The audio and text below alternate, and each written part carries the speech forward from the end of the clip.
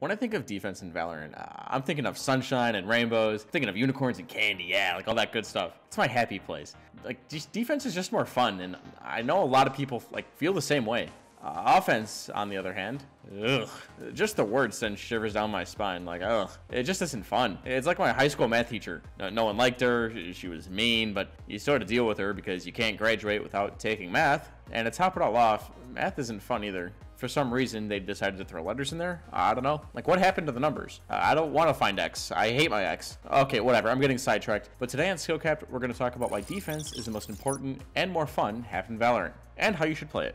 But before we get into it, I just wanted to say that we at SkillCapped have Radiant produced courses on how to defend like a champion over at SkillCapped.com. Or maybe you're just interested in getting your VOD reviewed and learning what you're actually doing wrong in game. We've got you covered. So what are you waiting for? If you're looking for the fastest way to improve at Valorant, be sure to check out SkillCapped.com, link in the description below.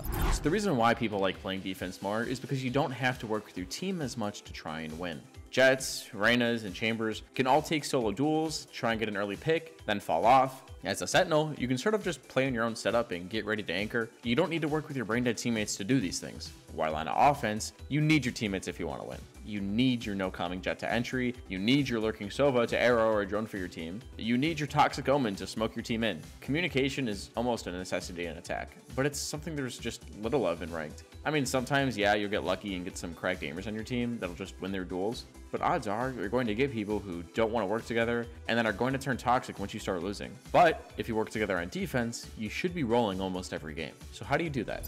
So first, something we should talk about is probably the most popular way people are playing defense, which is playing aggressively. Now, don't get me wrong, this is a very strong way to play on defense. But what you have to understand is that you shouldn't be doing this all the time, and you should know when not to overheat, meaning getting too aggressive. Like, you get a couple kills and then you try to go for that third one, but then you just die and give the enemy team a gun. By playing aggressively, you're conditioning the enemy team to use utility to clear you out, or they're just going to be walking into your crosshair. But what I see happen more often than not is when they start using said utility to clear you out, you don't leave. I see players still try and get a kill when they just really aren't supposed to. Being predictable is the worst thing you can do in this game, and if you're aggressive every round, you're going to get punished. But once you start using utility to gain map control, feel free to try a more passive approach to playing defense. For example, on Icebox, it's super important you play aggressively on A site, as it's simply just hard to hold.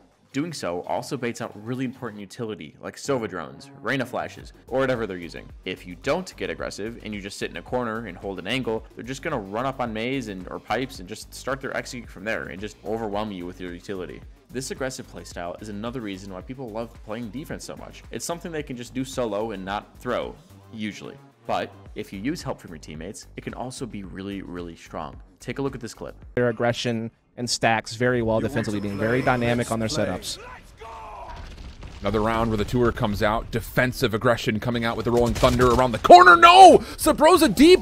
He was also, I believe, affected by the Rolling Thunder, but taps away and finds the head of Neon. Kenpecky also in the overdrive on the flank, and oh boy, they melt. 2 kills come through, and that's all of the attacking spawn completely cleared, including the spike that's down. Granted, that's probably something you won't see in your ranked games, but it's still pretty cool to see. They're getting aggressive together, and it does so much for their team. Notice the utility being used in that clip. Viper mollying spawn, Asher sucking and stunning everything, Breach Sea Blast, like this is just nuts. And then you have Neon running up behind him, but you don't have to be this complicated. A KO flash for your Jet to dash, a stun for your Race to double satchel and judge. Just communicate, get creative, and it's a ton of fun. Now, the best way to roll on defense is gaining early information and holding map control. And on a lot of maps, you can abuse this and have really strong map points you want to control. Take a listen to a clip from our newest Defenders course on our website. For retakes, it's really important to take this Heaven control as well as A main. So you want to close them in to basically this box, right? So that's going to be super important for the retake to help you guys actually secure this site again. So, but regardless of that, if they don't push A, how this can be adjusted is the Killjoy rotates back elbow through CT, moves her turret here, Heaven, and then just sits in place here. And look what happens. This whole area is safe, right? So the Killjoy has info, and then this is another case of a Sentinel spreading out their utility for info, playing passive for retake, and we're going to be stacking up one site. You almost always have to choose one site or the other to be the strong site.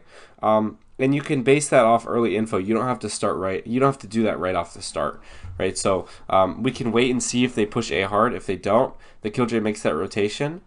And then she's also in a really good spot to rotate quick toward B if they do end up doing that.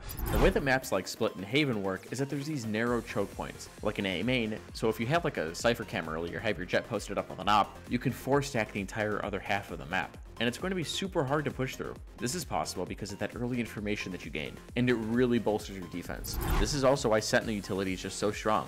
Depending on how you're using it, you may not even have to play in certain areas and just stack the others. On Haven, this works too. If your jet is posted up in sewer with an op and no one peeks her, your other teammates can rotate off and just stack B or C because she has this early information. And if the enemy team doesn't want to run into a stack, they're going to have to default and take their time gaining map control. So let's say that maybe the enemy team is fighting for A main. That's when the jet and the sky fall back to site, communicate to their team so they can take other areas of the map like C long or more preferably mid control. And then you can start to pinch the enemy team and trap them in A main. And let's say they're just defaulting. Then this mid control can really help you listen and then determine where and what the enemy team is doing and going. Map control is just so important if you want to defend correctly and win more rounds than not. Now, I could talk about map control for every map, but we'd be here all day.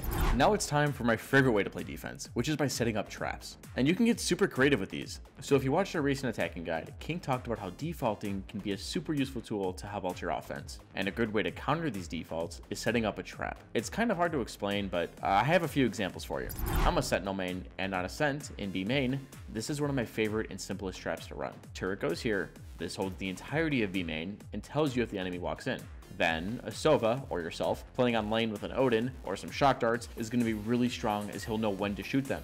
And you get bonus points if you have your Astra place a star right where they cross to use as a suck. Enemies get shredded as they run in, and it usually gets me a ton of value, if not a couple kills. Another trap I like to run a lot is on Bind, on B long specifically. I'll place my camera here, or have my teammates spot it, and I'll have Omen or another flash character get ready to flash off of its contact. We swing and get at least 2 or 3 kills every time. It's nuts.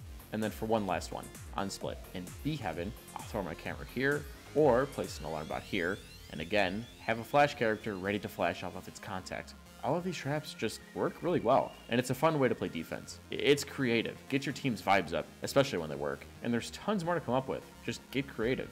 Keep in mind though that if these traps aren't being used, or you're being overwhelmed, or you're being countered maybe by somebody playing anti-flash, you need to know when to give it up and play for the site. And lastly, the best way to play defense is maybe not even playing defense at all. Sometimes what ends up happening is that you're trying to anchor a site either by yourself or one other person, but the utility coming at you is just too overwhelming. Well, one option you might want to consider is playing the retake. It isn't really realistic to think that 1 or 2 people can hold off an entire army from like 5 other people. Sky flashes, Sova recon, Astra suck and stun, like it's just a nightmare to hold. So sometimes it's better to save your utility for retaking the site. For those of you who don't know, that means trying to take back the site from the enemy team once they have it. This could be before or after the bomb is planted. Like for example, if you know that they're going A and 4 of your teammates are already at A, you probably just want to start your retake as the enemy team is planting the bomb. And then since the enemy team used so much utility to take the site, they won't have as much to stop your retake. Here's a pretty good example of a good retake. Control, and they will.